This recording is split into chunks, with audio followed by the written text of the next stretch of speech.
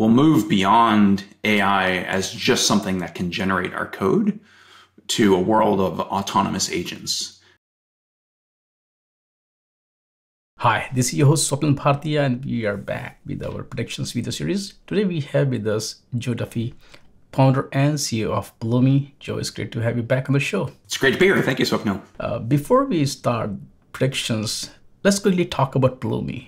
Tell us a bit about the company. Pulumi is best known as, our infrastructure as code technology, which is open source. And, we've got hundreds of thousands of end users using that now to provision resources on AWS, Azure, Google Cloud, Kubernetes, and, over 150 other clouds. We've recently moved more into being a more, broader cloud management platform for things like secrets and configuration management, policy as code, in addition to infrastructure as code. We were founded 7 years ago and have over 2,000 customers and grown fast. Excellent. Thank you. Now it's time for you to grab your crystal ball and share your predictions with us. Yeah, always a dangerous thing to do. But, I think, some of these will not be controversial. I would say the first one is we actually see a reacceleration in cloud adoption. And a lot of that's being driven by AI. When I think of AI, I think of infinite compute, infinite data requirements, and there's nothing better for those things than the cloud. And so I think 2024, we'll see even more cloud adoption, despite, the macroeconomic situation still being a little bit rocky. So that's the first prediction, is cloud will be bigger than ever before in 2024. I think the second one, I think Kubernetes has sort of won the container wars, if you will. And so I think we'll talk a lot less about Kubernetes in 2024, but I think what we will talk a lot more about is the fact that the developer experience for the cloud is still very poor. I think it's still, despite Kubernetes having helped with a lot of these challenges in the cloud, I think the developer experience is still something people are trying to improve and chasing, and it will, but I think it will remain elusive in 2024, despite all of us working really, really hard at it, and hopefully something we can tackle in 2025. But I think that's the second prediction. I think the third, you'll hear me talking a fair bit about AI in this quick chat, but I think AI will experience at least two major step functions of improvement this coming year. I think last year was insane, with ChatGPT progress and people applying that to a lot of new domains. But I think we'll see at least two major step functions with, GPT-5 and further improvements. And I think that will continue to just completely change the way we approach software development.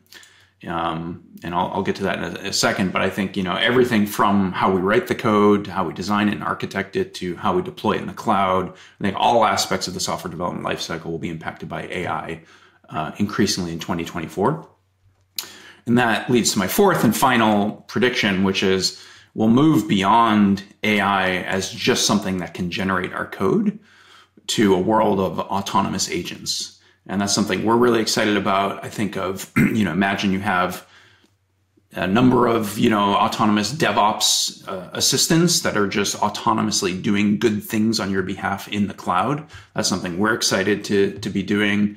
But I think more broadly in the industry, we'll move beyond just, the chat interface to richer interfaces to the AIs and them increasingly just kind of doing stuff on our behalf rather than being entirely triggered by human prompting. What kind of challenges you see are going to be still here from previous years, and you see these kind of new challenges will emerge for a much larger ecosystem, and then for Pulumi to help the users navigate through those challenges? Yeah, I think despite all of those predictions, and I think, I do think they'll come true, I think we'll still struggle with two main areas. And I'm mostly focused on cloud, right? Because that's what Pulumi is all about, is the cloud and, software development in the cloud. I think the first one is that developer experience is still not great. We're still writing code for the cloud like we did, 10, 15 years ago in the world of virtual machines, despite the cloud ushering in the era of distributed computing. And, with infinite data, infinite compute, there's so much more we could be doing.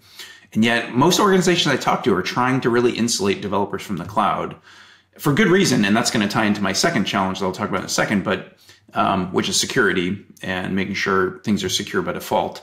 but that developer experience is still nowhere near where it needs to get to be. And like, I know a lot of great startups that are working on this. I think of a lot of startups that we've heard of, a lot of new folks who have started companies recently to tackle this, but I don't think anybody's really solved this problem. And until we do, the cloud's still going to be sort of an afterthought for many developers.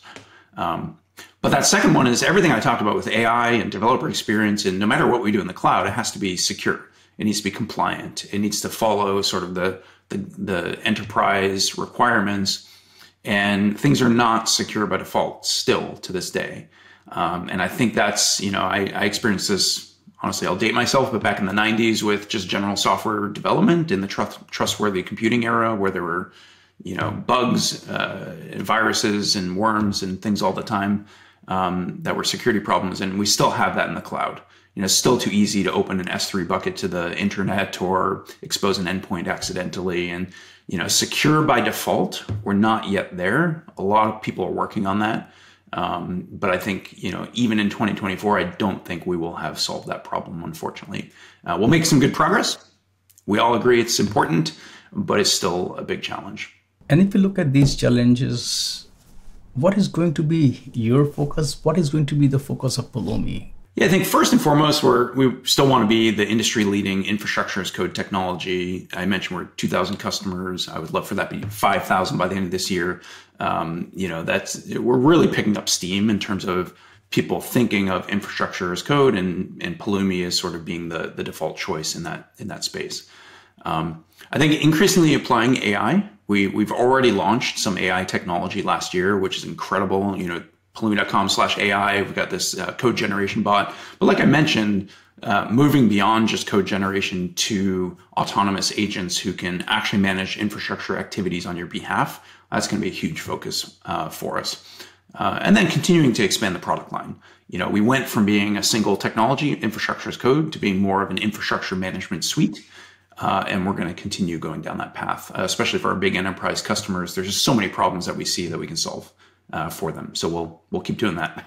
Joe, thank you so much for taking time out today and share your predictions with us. And of course, I'd love to have you back on the show again next year to get the next set of predictions and also see how many of your predictions turn out to be true. But we should not wait for the whole long year. I look forward to seeing you before that at KubeCon as well. But I really appreciate your time today. Thank you. Likewise. Thank you. We'll see how I do a year from now and see you at KubeCon. Thanks, Neil.